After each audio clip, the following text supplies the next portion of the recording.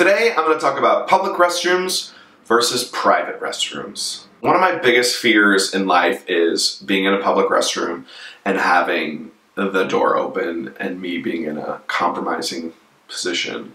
When I go to the bathroom in a public restroom, I am positioned in such a way, almost be doing the splits with my leg against the door, so that way if somebody opens the door, they'll feel some resistance and they will hopefully stop. I feel like you find out how terrible people are when you go into a public restroom. It smells disgusting, and it's just like shit, literal and otherwise, on the floor and on the seat. And you're just like, who does this? Do you do that in your private bathroom? I would certainly hope not.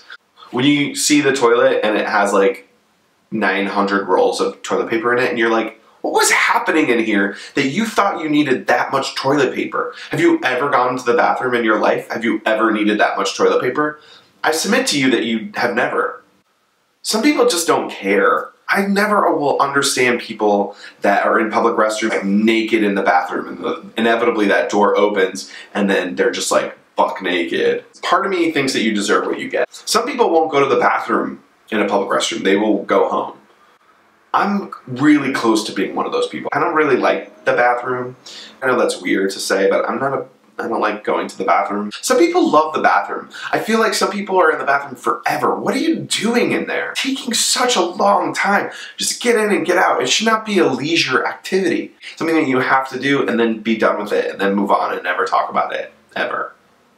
Some people have no problem just like going to the bathroom. I know we've all been in the bathroom with people who have no problem with being in the bathroom. My dad is a weird bathroom person too, because he's super comfortable in the bathroom and I'm the opposite. So like sometimes like we'll go to the urinal, which is a horrible word for something, first of all. It's like right next to me, and he'll like be like, it's good to have you home, son, and like pat my back, and I'm like, ugh, don't touch me. I don't know if I've ever told him that that is gross. Also terrible about public restrooms, bathroom attendants. Do women have bathroom attendants, or is that just a man thing? You're like, I can get my own soap. Like, I don't need you to get me soap. Oh, a mint? Now you're gonna give me a mint? No. Oh, I have to tip you? Oh, God, it's horrible. The worst job in the world for me, bathroom attendant, because I don't like the bathroom, and I like going to the bathroom, and then I would just be forced to be in the bathroom with a bunch of people going to the bathroom. That would be my hell. Like, where am I going, devil? Oh, I'm gonna be a bathroom attendant? Yeah, that seems about right. People go to the bathroom with the door open? What? Where were you raised? In some sort of like weird commune place? Because that's what I imagine they do in communes. They just like, sure, come on in. Like if I'm in the bathroom and then somebody's like, oh, can I just come and do my hair? Oh, no. You can't do that.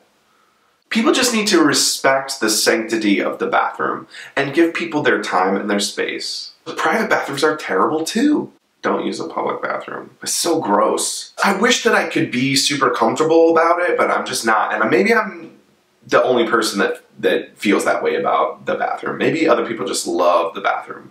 So, in public restrooms versus private restrooms, I'm gonna have to go with private restroom.